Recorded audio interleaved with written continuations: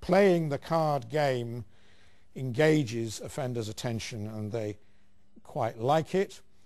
This is what happened before the first interview.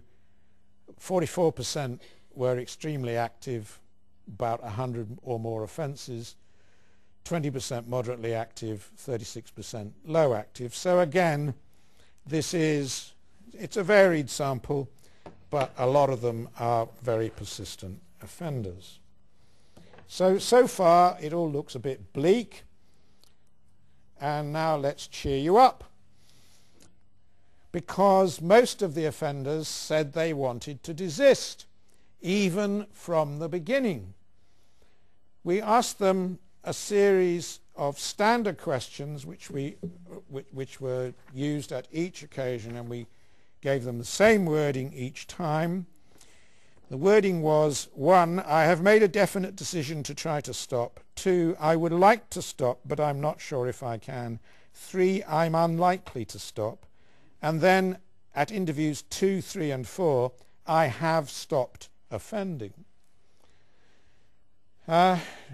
Combining these definitely intend to stop and I have stopped, this is what you get. You start at 56 in the first interview and it goes up to 71 by the end.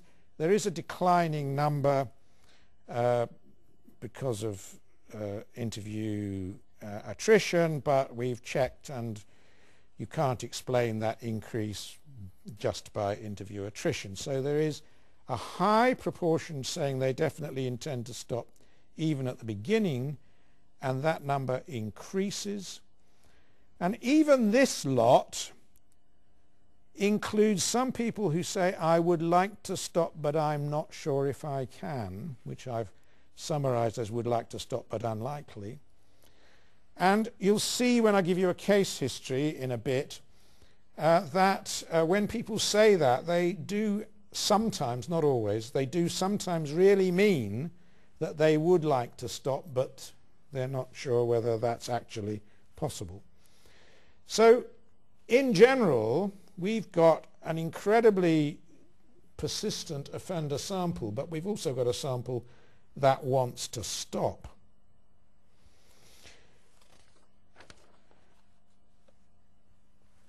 People often ask about drugs. A sample like this, well, they must all be on drugs, mustn't they? Well, no, they mustn't. About half of them were identified at the beginning as having a serious drug problem, and we're particularly grateful to the Australian Institute of Criminology for telling us that the key question is asking them whether they feel dependent on drugs, and that produced about, as you can see at the end there, about 41% at the beginning saying that they were dependent.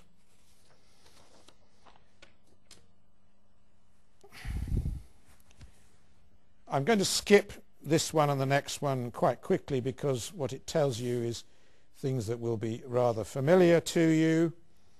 Start at the bottom. They've got a lot of mates. Their mates are very important to them, and they often trusted their mates very, very deeply, but most of them said that their mates that at least 3/4 of their mates had a criminal record, and very often that criminal record was a very substantial criminal record. Lots of them had girlfriends, and here we get into Sampson and Laub territory, and we'll see a bit later that girlfriends are actually extremely important.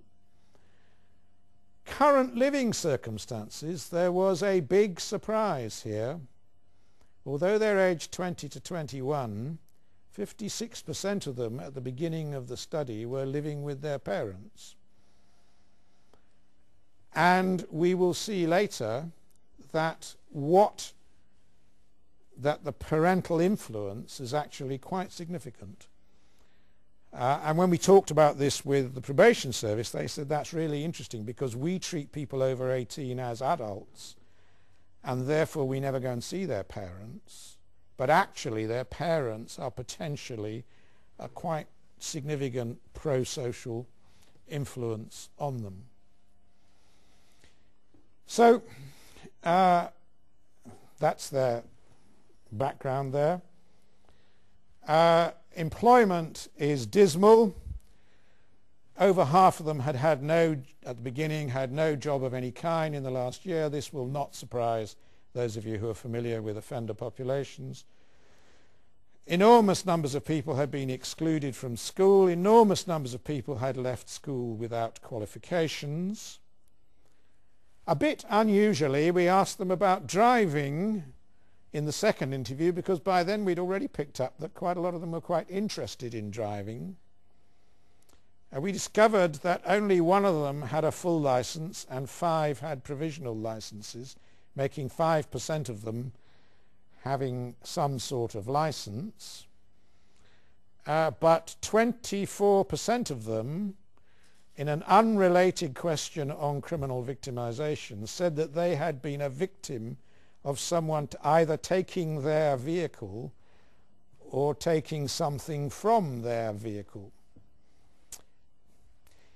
In other words, there was quite a lot of unspoken association with vehicles that tends not to appear in official discourse about criminality. All right, that's what it was like at the beginning. What happened subsequently? Well, I'm going to tell you about 2 key outcome variables that we looked at. They were, first of all, official convictions, and secondly, self-reported criminality as you go through the period. As regards official convictions, 80% of the sample were reconvicted, thus proving that OGAS is a very good prediction instrument, because OGAS predicted that 77% would be reconvicted, and actually 80% were, and that's well within the margin of error.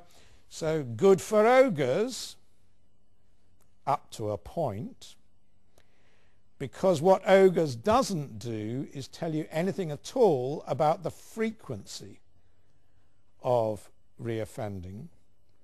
And when you look over time at the frequency of reoffending, there is actually, over the 3 years of our study, a significant decline in the frequency of official offending in this sample. Interestingly, we have very recently started playing games with something called hierarchical linear modeling. Please don't ask me to explain this, because it is beyond my statistical competence, but I have a rough idea what it's about. What it's roughly about is trying to follow individuals through over time, tracking them for changing circumstances. We haven't got very far with the HLM analysis yet, but we have discovered, interestingly, that those whose official criminality decreases fastest over this 3-year period are those with the highest OGAS scores. Those who are not convicted at all are those with the lowest OGAS scores, but those whose criminality decreases fastest are those with the highest OGAS scores. Why? Because if you have a very high OGAS score, you will have stacks of previous criminality just before we pick you up. If you then make a serious attempt to desist, as quite a few do, then the slope of your decline in offending will be fast, and it is, which is a very interesting finding that I don't think has been shown before. So I'm going to tell you first of all about official convictions and then about self-reported criminality. Official convictions, these are the results of the regression equations that we did, testing what factors are associated with official offending in the 3 years after our first interview. And this is for the whole sample, whether or not